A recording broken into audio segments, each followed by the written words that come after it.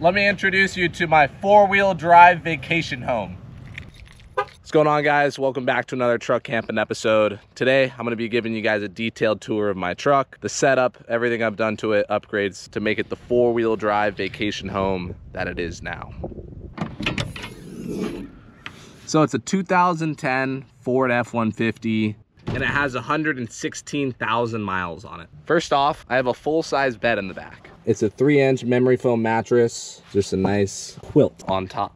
If I crawl into the back here, I can sleep like a king. Along the sides of my bed, I have a bucket, 5-gallon water jug, sleeping bag, and this bag is pretty fun. I have my rock climbing shoes, an extra bag of chalk, and an extra chalk bag. Now off to the sides of my bed, I have additional storage.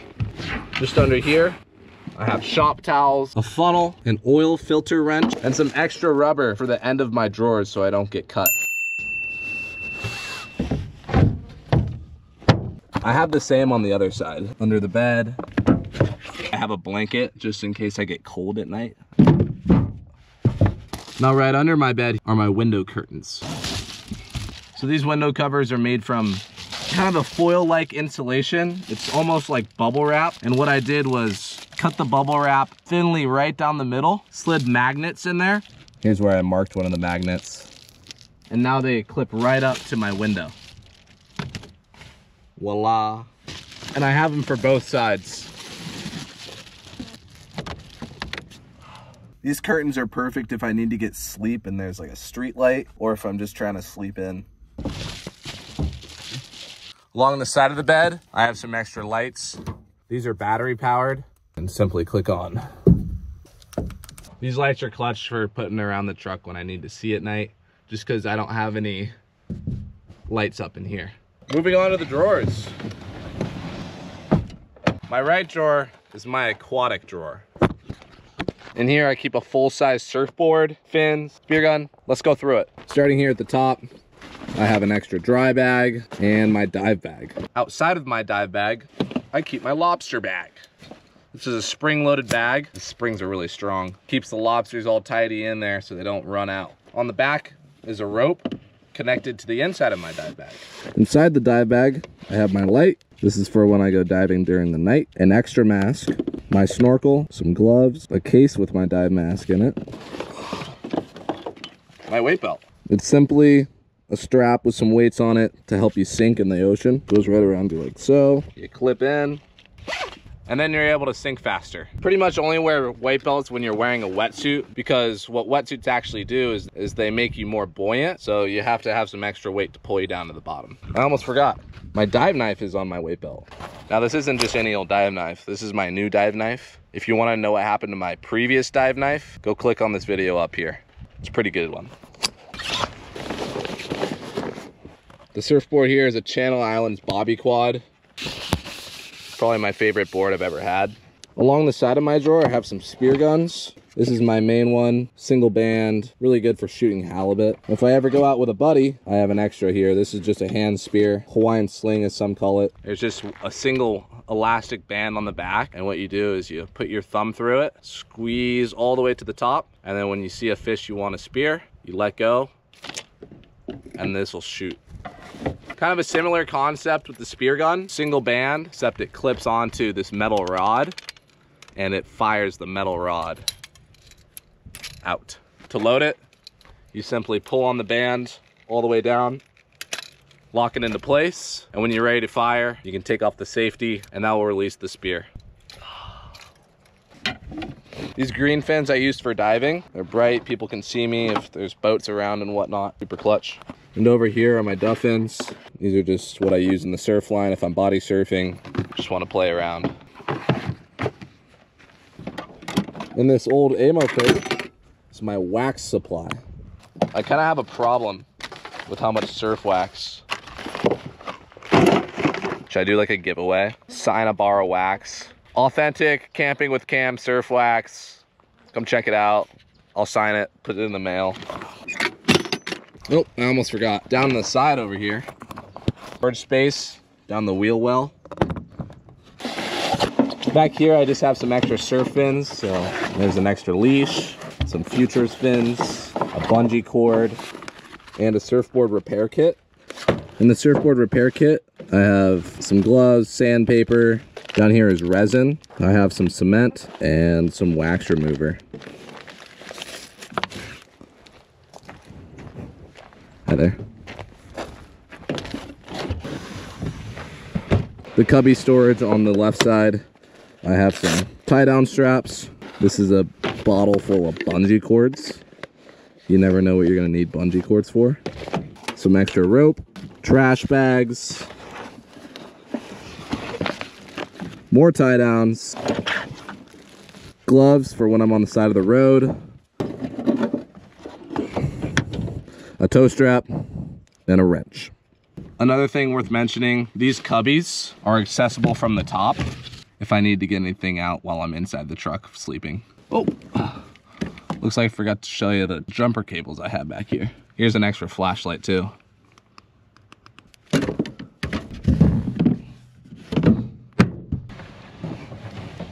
This left drawer is pretty much my do-it-all, anything you need drawer. Kind of has a little bit of everything in here. Let me take you through it.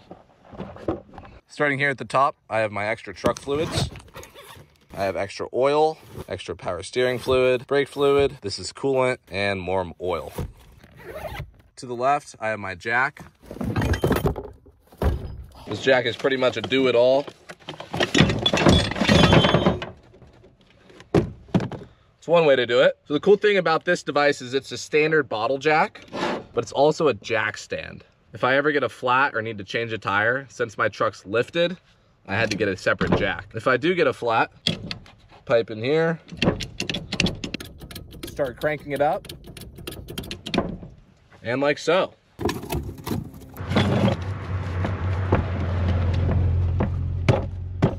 This is my toiletries bin. I have Colgate, toothbrush, toilet paper, deodorant, dish soap, some extra towels, also a sponge for cleaning dishes. This is just a Mexican blanket. Those Mexican blankets are awesome. In this red bag. And here's a slack line and a ratchet strap. For those of you who don't know what a slack line is, it's pretty much the tight rope you can string between two trees or two poles and walk across. Next up, I have my 2 skateboards.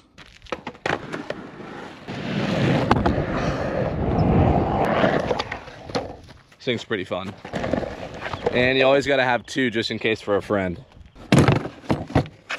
This is just an extra beach towel, some tow rope, and a med kit. Oh yeah, this is also my camping chair.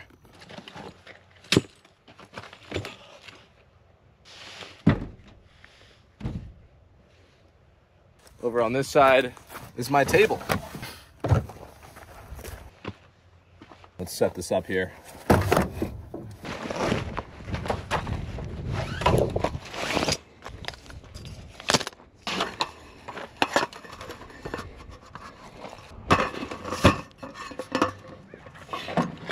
If I want to, I can raise it up.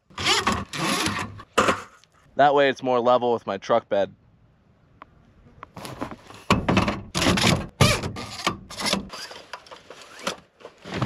Down here in the back, I have a Camelback. Been doing a lot of hiking lately, so this has been super clutch carrying this water on my back. My hiking shoes / running shoes. I have a nice little hatchet, just in case I need to chop anything down.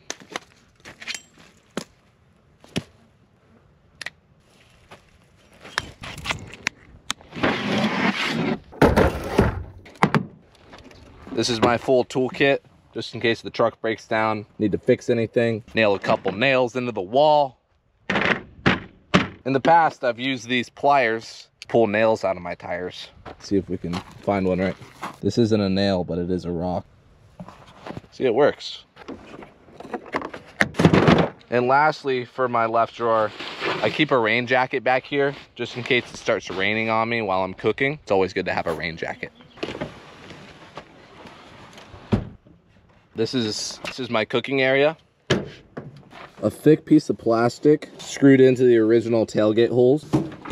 On here I can cook, I can cut. It's just good to have a nice flat surface to cook on. It also has these really convenient recessions in it for cup holders, and over here if I need to put like knives or anything.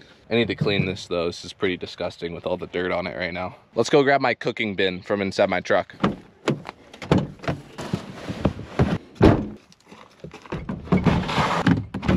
If I need to cook, this is where I'm coming. I have some paper towels, 2 bowls, 1 cup, a whole bunch of salt for cleaning my cast iron pans. This is kind of all my spices down here. In my spices, I have hot cocoa mix, which is not a spice, but just as good. This is some secret spice, some Kinders, extra Ziploc bags, smoked paprika, which is like the best seasoning you can get from Trader Joe's, so go grab that. Salt, pepper, olive oil, a whole bunch of honey. I love honey. Honey is like Red Bull. Wow, eat honey.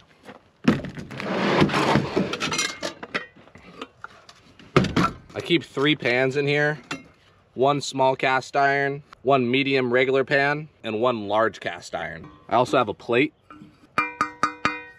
This plate is metal. Down here is one of my pots. Right now it's also serving as utensil storage. So I have some wood spoons, tongs, plastic forks, plastic spoons, metal fork, a metal spoon down there, and some measuring cups.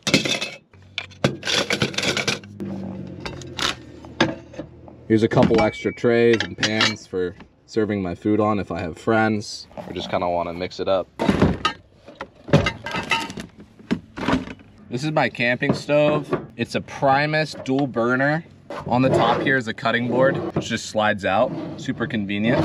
Right down here in the bottom is where you screw your propane in. So this stove can't take your regular like green Coleman canisters. Actually, in this case, I think it's isobutane. Yeah, isobutane.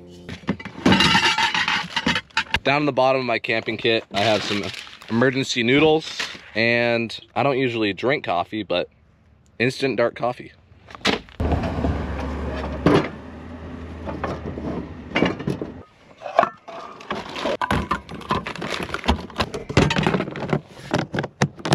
If any of you guys are looking to get into truck camping or car camping, there's one last item that I think makes your life the easiest. So in this truck, I do actually have a refrigerator. It's an electric cooler, but I like to call it the refrigerator, you know. To be more specific, it's a Falcon electric cooler.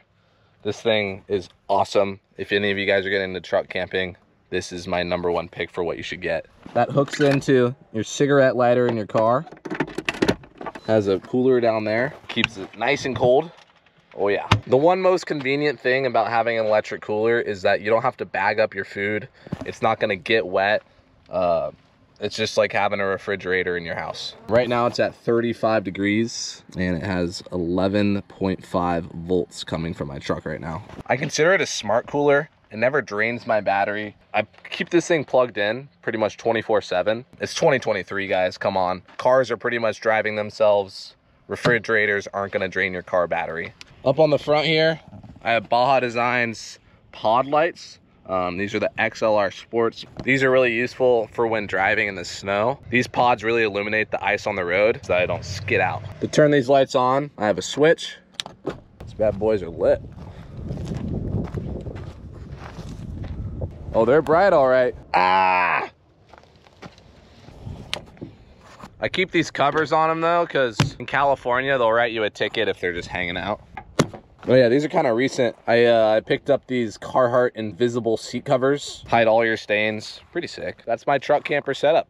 Hope you guys enjoy. If you guys have any questions about it or want any ideas, tips on how I built it or whatnot, feel free to just comment down below. I'll get back to you, read all the comments. Love it.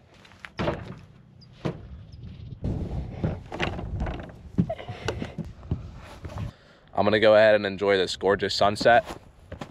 Don't forget, just get out there, get after it, put your mind to it and do it, and we'll catch you guys in the next video.